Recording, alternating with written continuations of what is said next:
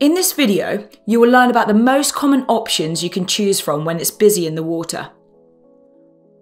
This tutorial is a part of our positioning course, in which we go over where to sit accordingly to different types of surf spots, how to position yourself more precisely for waves, and how to increase your agility in the water.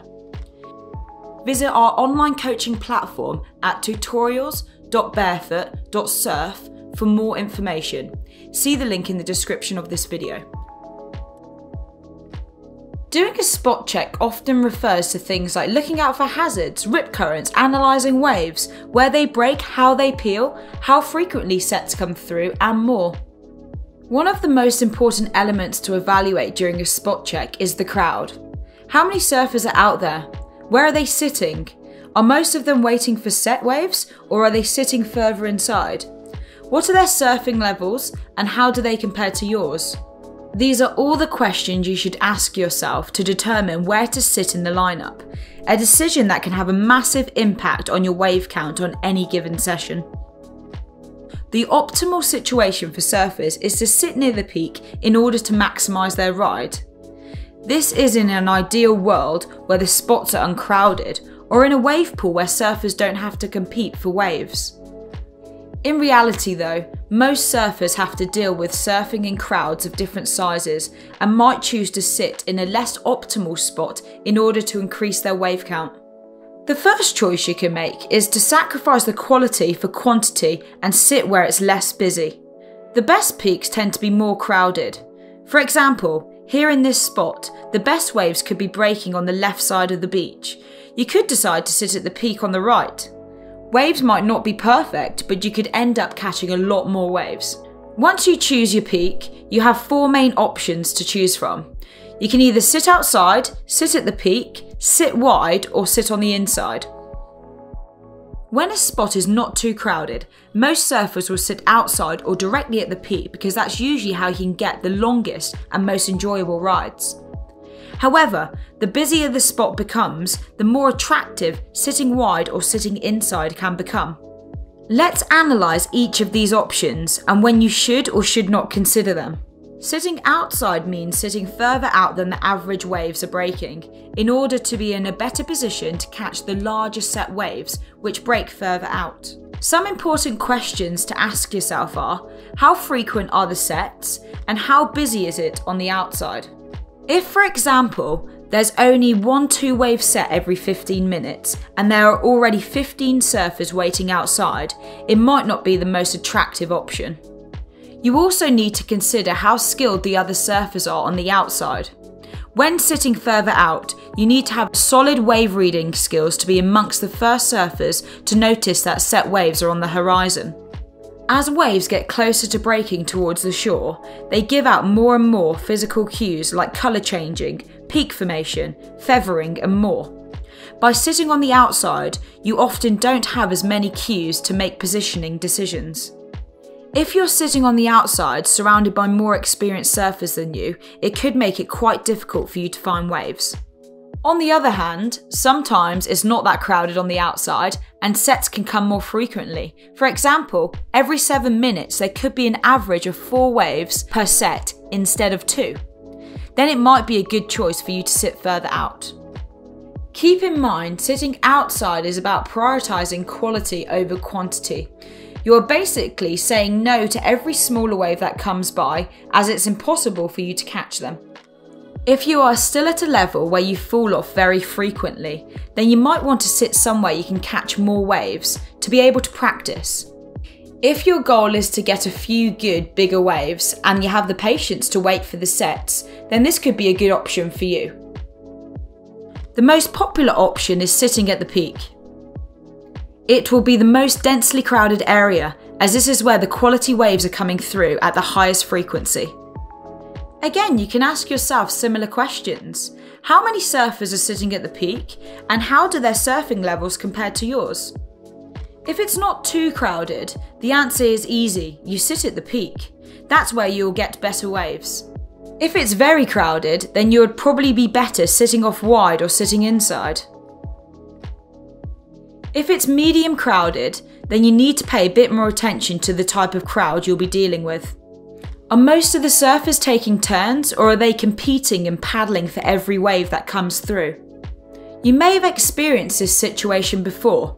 Surfers at the peak want to be in the dominating position, so they sit deeper and deeper, even past the peak. The issue for some lower intermediate surfers is that they usually don't have the skills to do a very deep takeoff behind the peak and draw the perfect line to be able to make the wave. Therefore, their only option is to keep paddling deeper and deeper, following the crowd to protect their priority. But when it's time to catch a wave, they're positioned too deep for their skill level and get stuck in the whitewater once they get up. In other situations, the vibe can be more relaxed and surfers at the peak can let each other catch waves. When deciding to sit at the peak or not, don't just look at the size of the crowd. Try to analyse its dynamic, so that you have a better understanding of how difficult it would be for you to catch a wave there.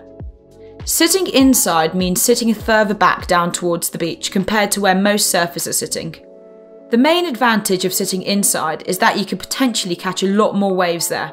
You can catch all the smaller waves that the surfers near the peak aren't able to paddle into. Sometimes, the surfers at the peak decide not to paddle for a certain wave because it doesn't look like it's going to peel nicely, but then towards the end, it starts to shape up nicely. You can catch all of those leftover waves. There are other situations in which you could also catch high quality waves, not just smaller waves or leftover waves. For example, a surfer could try and catch a wave and miss it, and you could turn around and paddle into it. Surfers at the peak can take off too deep and get stuck in the whitewater. They can potentially not make it through the section, or they could simply wipe out. In any of these situations, you could benefit from their misfortune and surf the wave. Sometimes a peak can be very crowded, but with a lot of inexperienced surfers.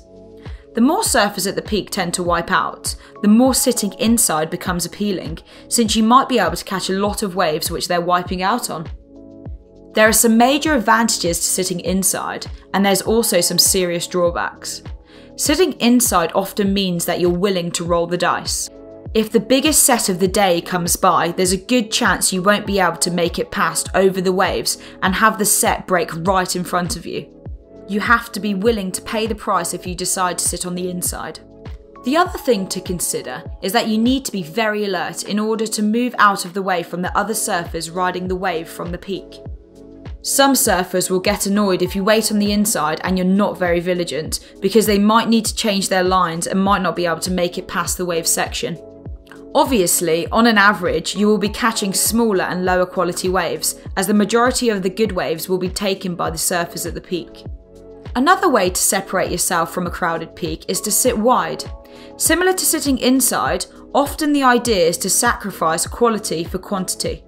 The difference is you won't necessarily be catching smaller waves on the inside. Instead, you'll be catching waves that are a bit different than the average sets of the day, oftentimes coming in on a slightly different angle. For example, at this spot here, it could be possible that 80% of the waves are coming in at this angle, but 20% of the waves come in at this angle, and when they do, instead of breaking at the peak, they break wide of the peak. So again, it will be up to you to take a bit more time to analyse. How many people are sitting at the peak versus how many people are sitting wide? How frequently do the waves break wide of the peak? But also, are the waves that are breaking wide any good? Sitting wide is an option that is really spot specific. Some spots will offer an average to good wide peak and deliver fairly consistent waves at that location. At other surf spots though, the waves that break wide can be very poor and consistently close out, so it could not even be an option. It is possible that, for an example, waves breaking wide are a bit slower and softer, and that's why most experienced surfers don't sit there. But as a beginner intermediate, this could be exactly the type of waves you're looking for. It mostly will depend on the spot's bottom contour, but also the swell direction and the tide. Remember to move around. If you've made a decision on where to sit and after 20 or 30 minutes you aren't catching any waves or having fun, then change your plan. Look around and try to find either another peak or another way to position yourself for the peak that you're currently surfing. Remember to always keep your head up for opportunities. A great wave can come in at the most unexpected moment, such as when you're paddling back out towards the peak after riding a wave. On busy days, these are bonus waves. These can help you feel satisfied about your surf session. If you want to learn more about learning to surf more efficiently, make sure you subscribe to our channel and consider joining our mailing list for exclusive information from us. At Barefoot Surf, we coach surfers one-on-one on our surf coaching retreats around the world, and we help surfers kickstart their surf progression journey through our online coaching platform and community. If you want to learn more about how to accelerate your surf progression, connect with a community of like-minded surfers, and solidify your knowledge on the foundations of surf technique, visit tutorials.barefoot.surf.